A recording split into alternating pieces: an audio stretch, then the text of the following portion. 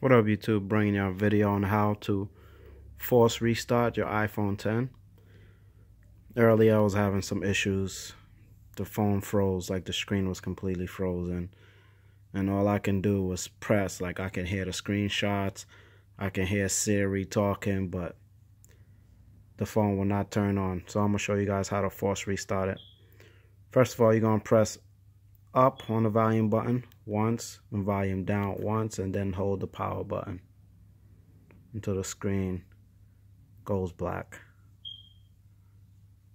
Once the screen goes black, that's telling you that it forced restart. You let it go and the Apple logo should show up.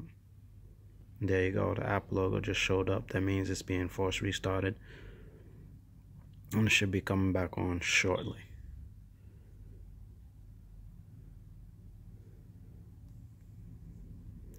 This was a quick video showing you guys how to force restart your iPhone 10. Hit that like button, subscribe, and comment below. And peace.